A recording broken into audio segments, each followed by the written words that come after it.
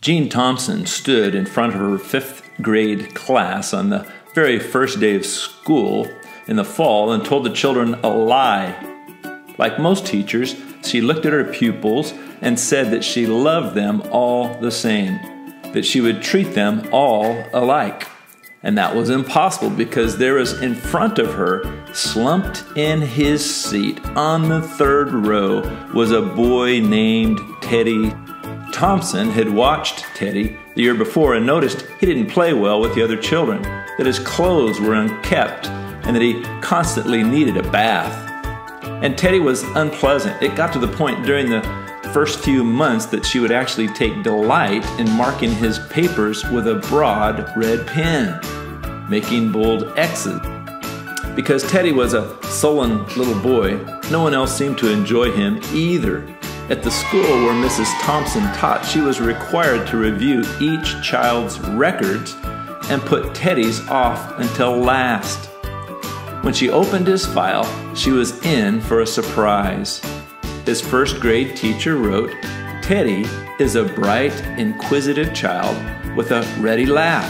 He does his work neatly and has good manners. He is a joy to be around." His second grade teacher wrote, "Teddy is an excellent student, well liked by his classmates, but he is troubled because his mother has a terminal illness and life at home must be a struggle." His third grade teacher wrote, "Teddy continues to work hard, but his mother's death has been hard on him.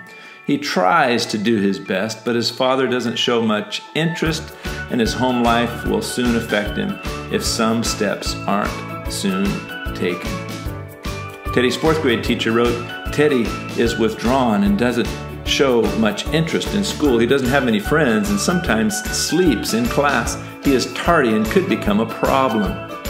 By now, Mrs. Thompson realized the problem, but Christmas was coming fast. It was all she could do with the school play and all until the day before the holidays began, and she was suddenly forced to focus on Teddy Stollard.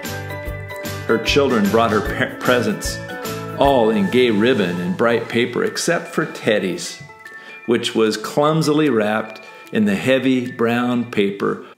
Mrs. Thompson took pains to open it in the middle of the other presents. Some of the children started to laugh when she found a rhinestone bracelet with some of the stones missing and a bottle that was 1/4 full of cologne. She stifled the children's laughter when she exclaimed how pretty the bracelet was, putting it on and dabbing some of the perfume behind the other wrists. Teddy Stollard stayed behind just long enough to say, "Mrs. Thompson, today you smell just like my mom used to." After the children left, she cried for at least an hour.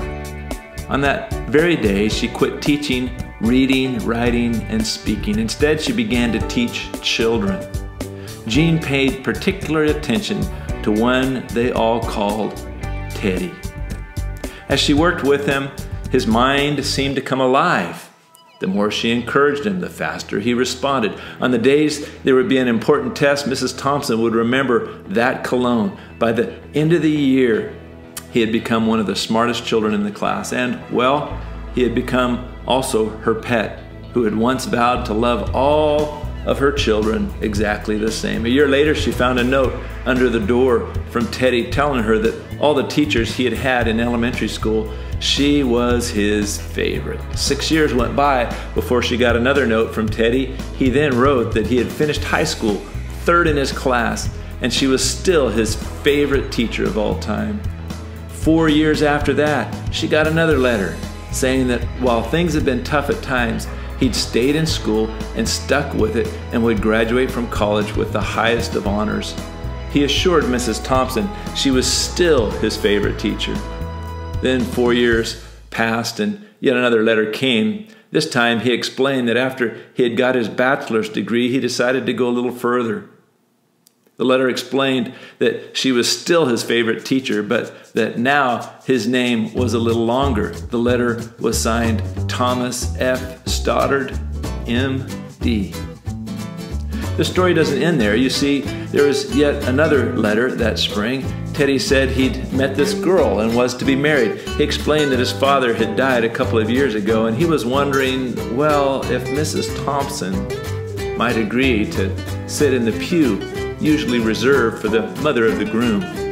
You have to decide yourself whether or not she wore that bracelet, the one with several rhinestones missing. But I bet on that special day, Jean Thompson smelled like, well, just like she smelled many years before on that last day of school before the Christmas holiday began. That was something, wasn't it? You never can tell what type of impact you may have on another's life by your actions or lack of action. Sometimes just a smile on the street to a passing stranger can make a difference we could never imagine. The story is entitled The Last Day of School by Roy Exum.